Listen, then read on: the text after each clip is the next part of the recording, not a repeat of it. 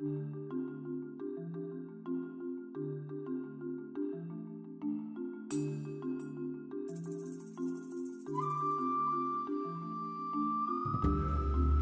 to Common Core Math. This is Grade 7, Module 2, Lesson 8. The focus of this lesson is on applying the properties of operations to add and subtract rational numbers. We are going to look at the problem set. We are going to look at problem 6 and then problem 7. Number 6 reads, Megan said the opposite of the sum of -12 and 4 is 8. Do you agree? Why or why not? Well, let's start with the first key word, the sum. So the sum of -12 and 8, sum means to add.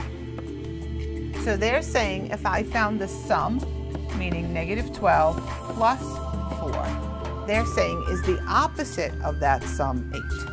So if I found the sum of -12 and 8, -12 and 4, that answer would be -8. But they didn't ask me for the sum of -12 and 4. They asked me for the sum, for the opposite of that sum. So since it said to find the opposite, I'm going to have to do the negation of that. So instead of having a sum of -8, the opposite of the sum would be 8. So it says, do you agree? The answer is yes.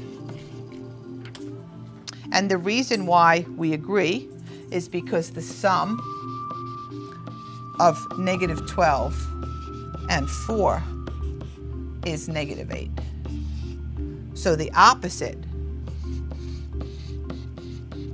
is +8 or just 8. Now let's look at problem number 7. This reads, Jolene lost her wallet at the mall. It had $10 in it. When she got home, her brother felt sorry for her and gave her $5.75. Represent this situation with an expression involving rational numbers. What is the overall change in the amount of money Jolene has?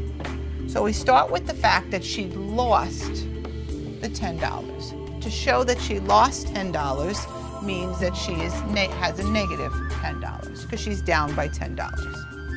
And then her brother felt sorry for her and he gave her $5.75. So she gained 5.75. Now that is the expression involving rational numbers. Now the question is, what's the overall change? Well, since these two numbers have opposite signs, we're going to subtract the two of them.